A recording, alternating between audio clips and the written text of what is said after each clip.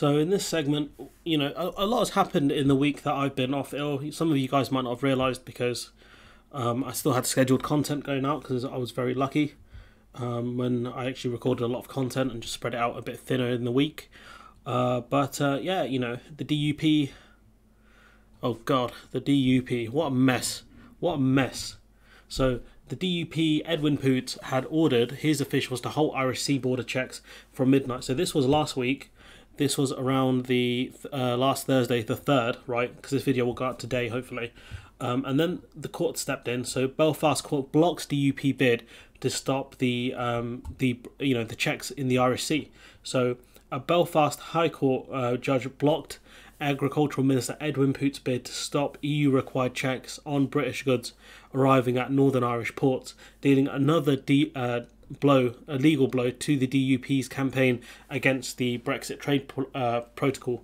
And you got to give Politico some credit here because they'll actually say the word Brexit rather than hide like the BBC typically do. But they stepped in very quickly, and the DUP's ultimate play was to collapse Stormont, and we'll talk about that in a few minutes. But yeah, absolute insanity from the people of the DUP. Madness, absolute madness. This was their last play, really, their last throw of the dice. Elections are coming. They are desperate.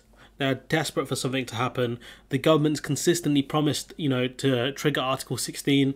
Now they blame Rishi Sunak for not allowing the Cabinet Office to trigger Article 16, which just shows you that if they really wanted to do it, it's a failure of leadership then at that point. But triggering Article 16 in reality would have been a failure of leadership because at the end of the day, you agreed to checks in the Irish Sea. You can't turn your back on it. It's an internationally binding agreement. It's just madness. Justice Adrian Coulter granted an interim injunction on Friday against Poots' order seeking an immediate halt to sanitary and phytosanitary checks at the ports of Belfast and Larne, which is just crazy that Poots actually tried this, and then the Westminster government said, "Oh, it's not our responsibility." Like what? No, it absolutely is, because we are part of the Northern Ireland Protocol. We came up with it. We agreed to it. Northern Ireland is part of the UK, unless you're trying to argue that Northern Ireland is its own thing, which you're not, because apparently you are still the Conservative and Unionist Party, but eventually you'll have to get rid of that and just call yourself the English Party, won't you? Honestly. Poots' Wednesday night instructions faced immediate legal challenge, and senior civil servants refused to comply pending receipt of their own legal advice. Now, we don't know what legal advice Edwin Poots actually got in the run-up to this. He says he got sound legal advice. We'll see when this goes to court on the 3rd of March. 7th of March. But the civil servants did the right thing here and didn't adhere to, in my opinion, Poots is law breaking, really, or is ordered to break the law. We'll have to see what legal advice he got. I'm not a lawyer, so I can't say definitively, really, if he broke the law, but in my opinion, it definitely appears that way. In his judgment, Coulter noted that physical checks on British goods arriving in Northern Ireland had been taking place since the protocol treaty's trade rules went live in January 2020, raising fundamental questions as to why stop now. I'll tell you, Mr. Justice Coulter, it's because elections are coming. He said enforcement of the protocol's SPS requirements must apply until the dispute could be considered in full at a hearing on March 7th. So that's when the legal proceedings will start. But this is an emergency court injunction, which has happened very, very quickly. I don't know how the courts work, but they stepped in within a day of this happening, and there were already stories about how checks were continuing in the Irish Sea, regardless of what Poots tried. He says there shouldn't be any doubt or confusion hanging over those civil servants who have to comply with the law, Coulter said. Friday's judgment is the latest in a series of rulings against the DUP's efforts to overturn the protocol, a part of the 2019 withdrawal agreement, because without the Northern Ireland Protocol there wouldn't have been a withdrawal agreement. There wouldn't have been Brexit, at least not that iteration of the withdrawal agreement.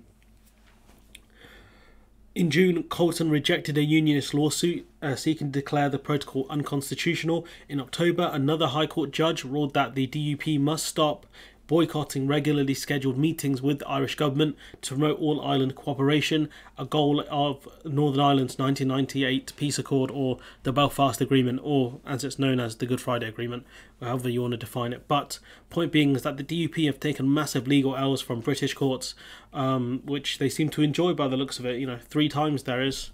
They've taken big L's, but this wasn't just the only thing the DUP did. They've essentially collapsed Stormont with Paul Given resigning as First Minister, which gets rid of the Michelle O'Neill's post as Deputy First Minister. Sinn Féin has called for early elections as a result of this, because Sinn Féin are doing really well in the polls, and the DUP are not doing so well in the polls. And point being is that, look, the situation is the Northern Ireland Protocol is here to stay.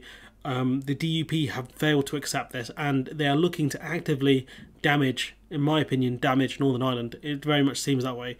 Why would you tank their, assembly? It doesn't make any sense unless you're actively looking to cause harm. It's just very painful, the situation in Northern Ireland, when you've got absolute charlatans running the show. Trust me, I've seen them in Westminster, but this lot seem just as bad.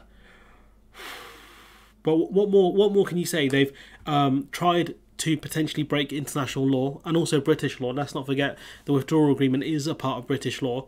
They've also collapsed their own assembly, which gives them a voice so they can air grievances and talk about the issues they have with the protocol. Tried to collapse that.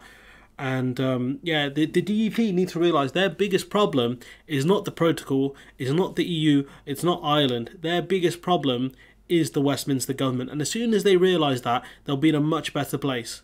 But anyways, I'm going to leave it there. Let me know what you think in the comments below. Like, comment, share, subscribe, and hopefully I'll see you in the next one.